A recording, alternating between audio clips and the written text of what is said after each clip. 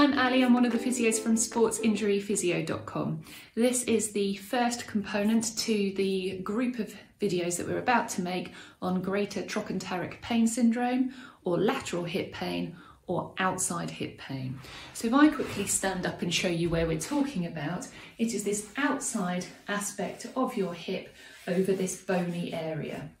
Now that bony area is called your greater trochanter. That is basically your thigh bone as it comes out the socket in your hip, makes this part that you can feel that we've just put my hands on, and then your femur runs down your thigh. That greater trochanter is the area where lots of big muscles attach or go over the top of that are related to moving your hip.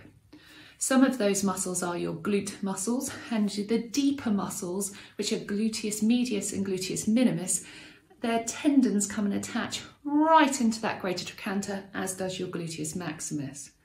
Underneath those tendons, you have a sac of fluid, and that sac of fluid is called a bursa, and that's there deliberately in everyone to stop those tendons from rubbing and causing friction on that bone.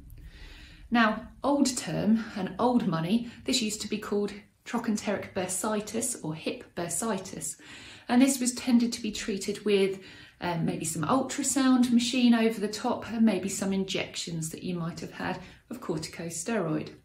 And this traditionally wasn't overly successful, worked in some cases, but in a lot of cases it didn't.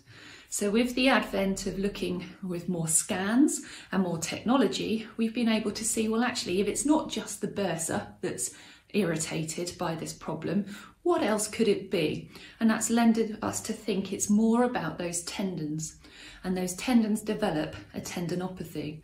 So if you were to look at your tendon and look at those gluteal tendons as they insert into that greater trochanter, they will be made up of lots of lines of collagen fibres, and those collagen fibres are in nice long straight lines, and they're in bundles. So there's lots and lots of these bundles that make up one of those tendons. When a tendon becomes unhappy, so it creates a tendinopathy, there is a change in the structure to those fibres. So instead of being in a nice straight line, they're now in a jacked apart, a disorganised fashion. The cells in between, called protoglycans, have become a little thicker and happier to take on more water content, which helps with that disorganisation. Now this is only in a few of those fibres, in maybe one of those bundles, and all of the other bundles, those fibres might be okay.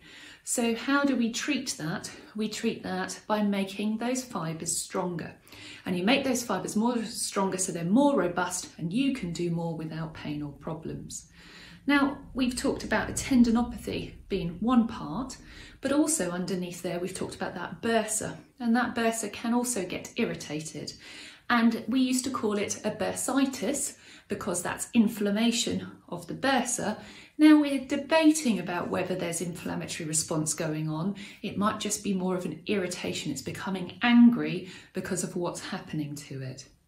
So this is why the term has now changed from trochanteric bursitis to Greater Trochanteric Pain Syndrome, because it encompasses lots and lots of different structures that might run over that area.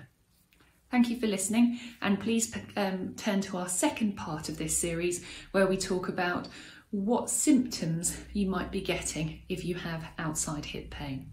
Thank you.